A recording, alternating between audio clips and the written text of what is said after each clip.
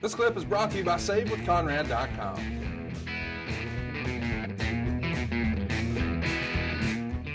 So it comes out ahead of time in the Torch from one of the sets of TV tapings that, well, let's let Wade describe it.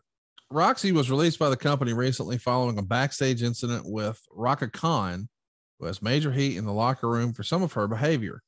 Khan was upset over her role in a recent battle royal that aired on TNA Impact. She eventually hit Roxxi with a stiff shot during their match, and Roxxi returned fire with a forearm that caught Khan on the nose.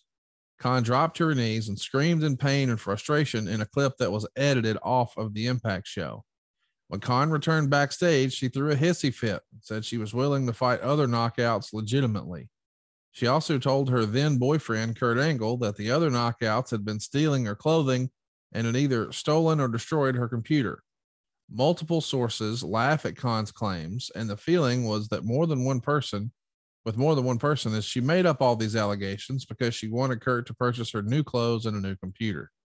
When Roxxi returned backstage, she tried to make amends, and Khan wasn't interested in making peace. They ended up exchanging words, and eventually cooler heads prevailed. However, both women were not booked after the incident and apparently were suspended for 60 days, although Roxxi has told friends she's not aware she's been suspended. Roxxi was eventually released by the company, and her contract was coming up soon. The belief is that she had already worked enough dates and the company doesn't owe her money. What do you remember of this? Because it's rare that we hear about things getting real in the ring and it's spilling over backstage, but it's got to be just a pain in the ass if you're trying to run a show like this. You said it best right there.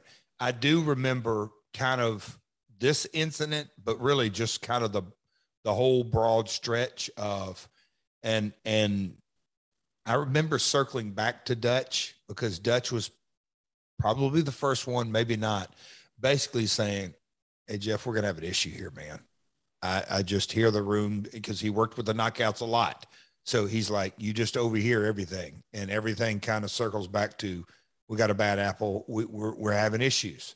And I just like, okay, that's cool. And again, I'm dealing with Mick and home and marketing and Dallas, and it is what it is. And then another person, and then another person.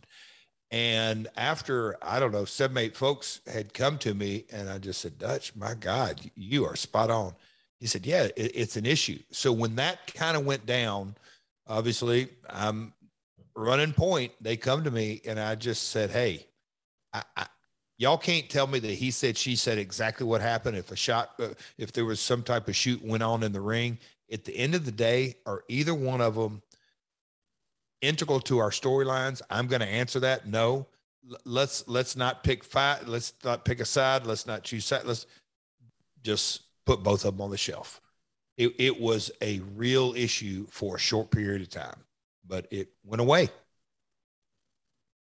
Hey, it's Conrad Thompson. Thanks for checking out the podcast here on YouTube.